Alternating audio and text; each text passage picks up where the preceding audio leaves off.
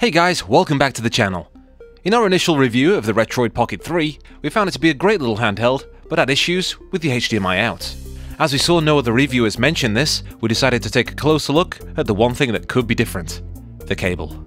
Directly from the Amazon rainforest, we got this micro HDMI to HDMI cable. It's pretty cheap, around $6, and they really did some great cost cutting here. Nothing in the box outside the cable. Let's give it a try with the Retroid Pocket 3. Just gonna plug it in while Precipitate is loaded up. Boom, we're in. And yes, this is looking very good. With the other cable, we could either not connect at all, or it'd give me 10 seconds and then a black screen. If you want to know how to get your PSP running well on the Retroid Pocket 3, please check our video guide.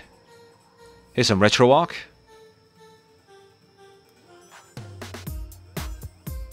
And here's the Android version of ScumVM.